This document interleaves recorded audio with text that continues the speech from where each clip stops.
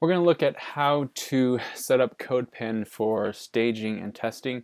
When we make changes to a site, we don't always want those to be live to the world. We want to be able to experiment with the site and not have it affect the end user or the visitor to the site.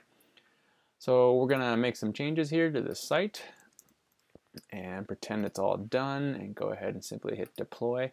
Again, depending upon the account that you have, the number of deployed sites that you can actually make live. In this case, the starter account would only be one deployed project.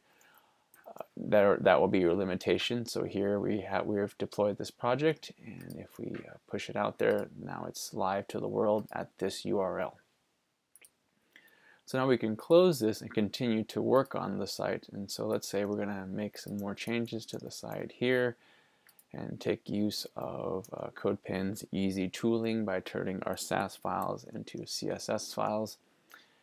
And we look at this preview, and this is what we see, and this is the most recent version, but it's not the most recent version that the world can see.